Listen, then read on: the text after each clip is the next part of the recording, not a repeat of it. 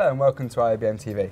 I'm joined today by Simon McGrath, Senior Vice President and Commercial Director EMEA at Deluxe Entertainment Services. Simon, welcome to IABM TV. Thank you very much. If you could start by just telling us a little bit about Deluxe, please. Yes, so Deluxe has been around for over 100 years. We were founded at kind of the birth of Hollywood, really as an entertainment services company to support the nascent Hollywood film industry. And so we were there to take film, take reels off cameras, take them to labs, process them, get them out to theatres. So at the very heart of our business is about, as a service industry, taking content of the highest quality, of the most recent kind, and moving it to the consumer on behalf of our clients, the content creators. And what's the latest products and services that you've been launching? Well, our DNA goes all the way back to that creative process. So our company is split into two very distinct parts. Our creative side, where we have facilities, brands that work in creation, post-production across the world. And then the other side of our business is really about, once that creative process is completed, how do we get that content to the consumer, whether that be in cinema, whether it be in television, whether it be via a Blu-ray disc, or whatever it may be. So we have very much a focus on delivery and the delivery operations side of our business, where we have great heritage with obviously theatrical distribution, now digital cinema, into managing broadcast for content providers, delivering onto platforms, the platforms of Amazon, of Netflix, of Google, and so on. And then obviously also now as well into live distribution with some of our other more advanced technology platforms. Okay, so you mentioned they've been going since the birth of Hollywood. Yes, yes.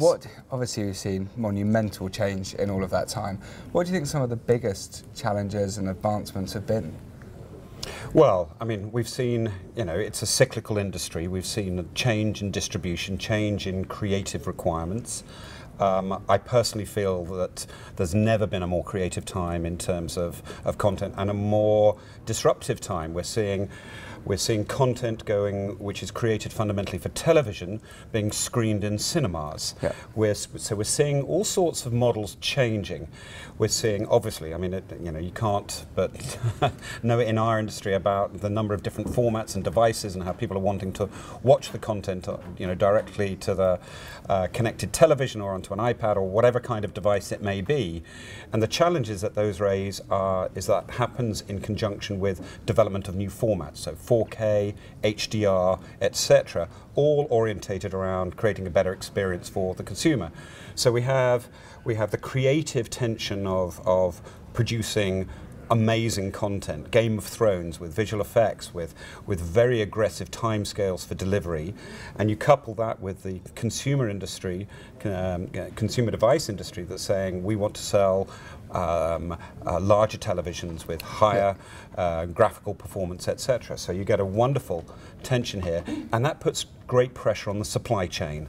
How do you get this content efficiently without huge capital expense to all of those devices? And that's where we fit in. We sit right in the middle of that supply chain, and we provide services to our clients to help get that content quickly, efficiently, and of the very highest standard onto the devices and to the consumer. I suppose consumers also expect that high quality as well now, don't they? Oh, they do. Because it's so absolutely readily available. Absolutely, they do. Yes, and that's our role, really. So you're involved in virtual reality. It's one of the sort of key terms at the moment going around. 3D was a flash in the pan and a bit of a fad. Is virtual reality going to go the same way, or is it here to stay? No, I don't think so, because I think there are more applications for virtual reality that we haven't even discovered. I think we're very early stage in the VR world. I think the applications go beyond entertainment. They go into education, they go into health, they go into science and engineering. And I think that we're just beginning, both in terms of the maturity of the devices you actually use, as well as how we create, how we distribute, how we make it really accessible for consumers.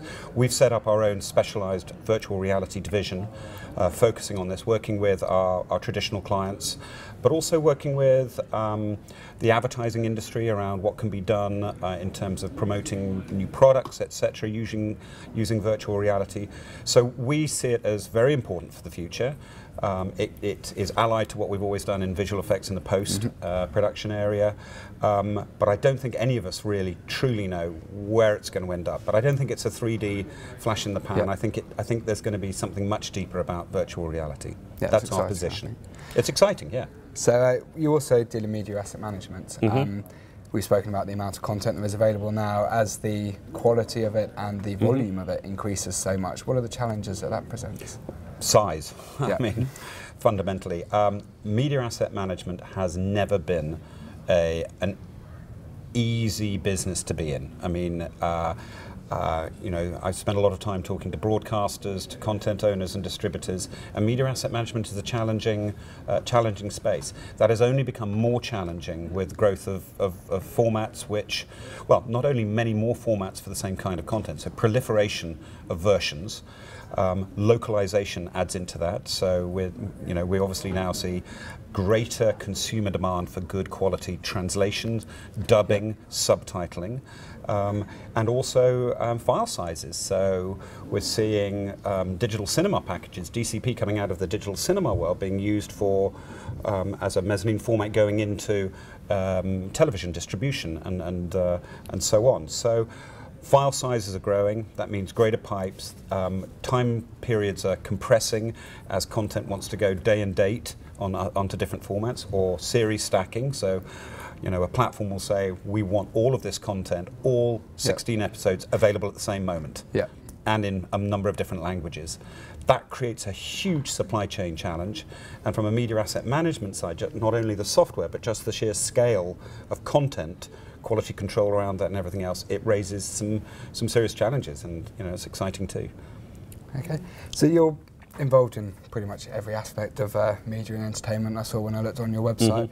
I just wanted to talk to you about the live to video on demand briefly, and the challenges that also presents. It does. So live to video on demand, I mean, depending on which part of the world you are, taking content from linear and putting it into catch-up or into video on demand. In some parts of the world, they take it straight off the stream and do some very quick conditioning and then make it available on demand. In other places, content is embargoed and presented onto the VOD platforms, and it's simply a publishing process to make it available to consumers. Now, obviously, that's not possible with live events and sport, music, concerts, news, etc.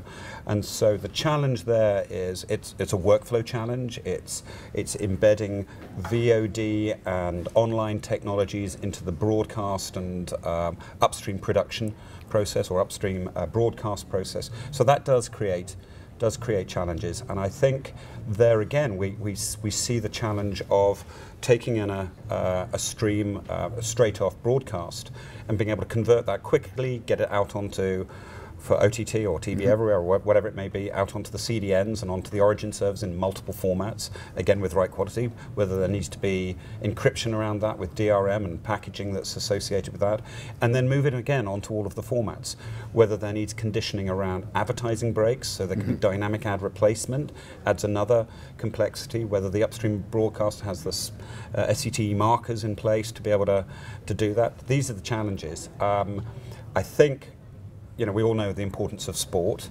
for a content provider and for consumers. So taking sport events, taking them into VOD and monetizing them, you know, tremendously efficiently, it makes it interesting. And again, you know, this is something which we focus on in the conditioning of content into playback of VOD platforms. So pretty much everyone we've spoken to here has mentioned sport and live sport events. We've just come out of Rio. And how how stadiums are also becoming a lot more interactive, and how people can get a lot more involved. So it's a very exciting side of it. But what's the future for Deluxe? Oh, I think the future for Deluxe is, well, as I said, we're a post-production services company. We're a creative company. We have tremendous talent, and we are building on that. And I'm sure you've all seen announcements about the talent that we have inside our company.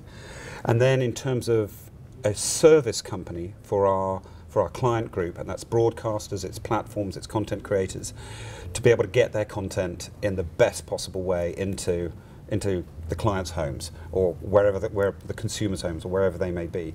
And there's stuff in there which we invest in which our clients don't really want to invest in. We invest in media asset management. We invest in HDR technology. We invest in standards bodies around metadata tagging for content so that we can identify it all the way through the supply chain. This is the stuff where we play our role.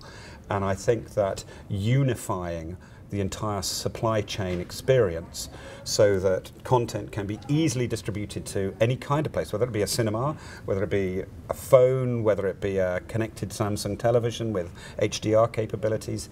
That is our role, and we try and make that complex process not just easy but invisible for our clients so they can focus on what their consumers want. Yep. You know, one example of that is what I found very interesting at the show is meeting with companies who are specializing in the audio components of playback. Okay. Because what we hear from our clients is that video quality can drop a little bit for instance, an OTT experience, but if audio quality drops, then we've got a problem. And so there are companies here who we partner with and we embed their technology in our workflows who are focused on creating an audio experience second to none. Okay. And I think that gets lost a lot. And so we work right across the entire chain, metadata, audio, video, everything associated with just creating a better experience. And that is our role in the end-to-end supply chain. Okay, Simon, thank you for your time. Not at all, thank you. So from the birth of Hollywood to lots of exciting things on the future, you can find out more at buydeluxe.com.